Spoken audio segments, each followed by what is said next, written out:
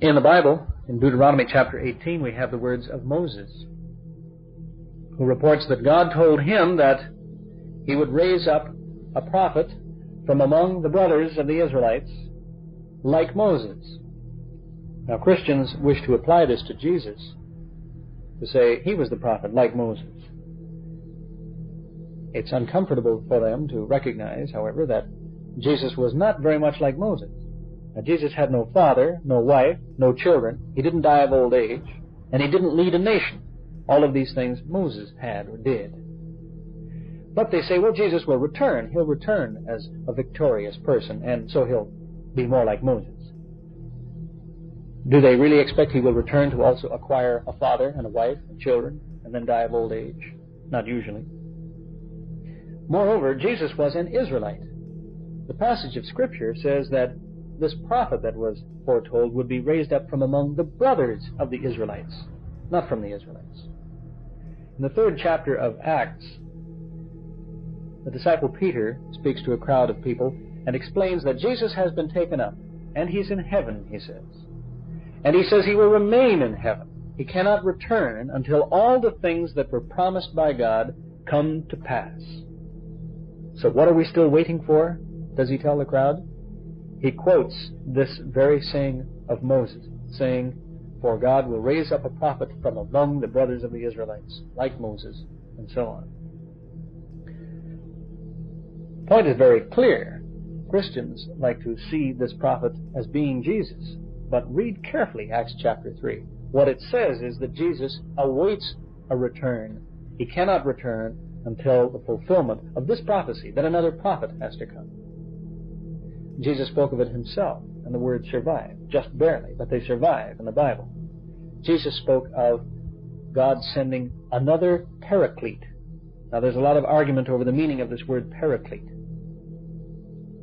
For now, we can leave that aside. What is a Paraclete? It doesn't matter. The first letter of John shows that Jesus was a Paraclete. He's called a Paraclete. And we have Jesus promising another Paraclete is going to be sent. Now, in English, we lose a lot by this word another because it's ambiguous. If someone's car breaks down and it's a Toyota, and I say, I'll go and get you another car, maybe I mean I'll go and get you another Toyota because this one you have is broken. Or maybe I mean, forget Toyotas, they're no good, I'll go and get you another car, I'll get you a Datsun. It's ambiguous, the word another in English. But the Greeks had a word for it. When they meant another of the same kind, they said allos. When they meant another of a different kind, they said heteros.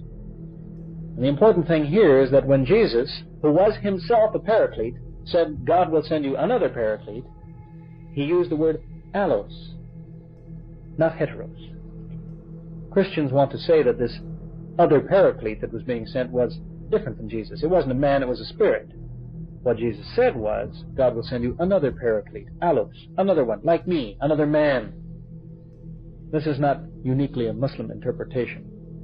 Rudolf Bultmann, in his 1971 book, The Gospel of John, a commentary, said, the Paraclete is therefore a parallel figure to Jesus himself.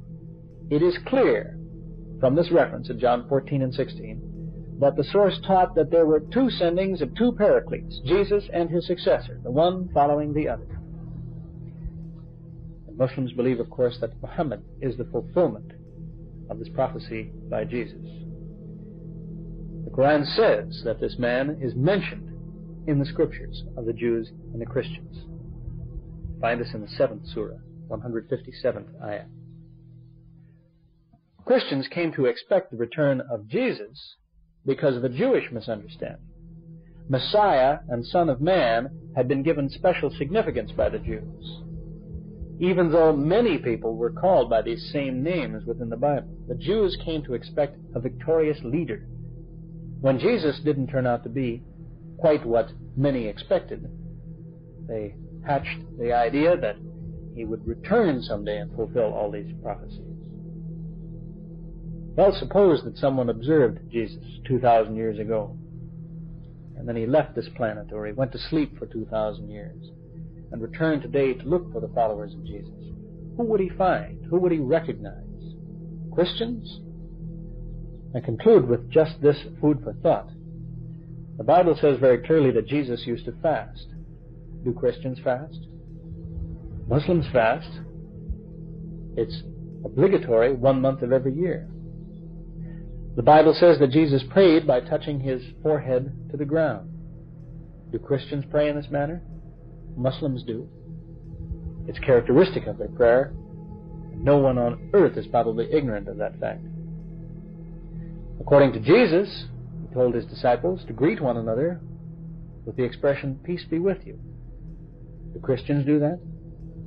Muslims do, universally. Whether they speak Arabic or not, the greeting one to another is Salaam alaikum, peace be with you. The brother of Jesus, in the book of James, stated that no man should suggest what he is about to do or highlight his plans for the next few days in any way without adding the phrase, if God wills. Do not say, I will go here and there and do this and that, without adding the phrase, if God wills. Do Christians do that? Muslims do, whether they speak Arabic or not. If they so much as suggest that they're going downtown to pick up some groceries, they'll add, Insha'Allah, which in Arabic means, if God wills. Those conclude my thoughts on this subject. May Allah guide us always closer to the truth.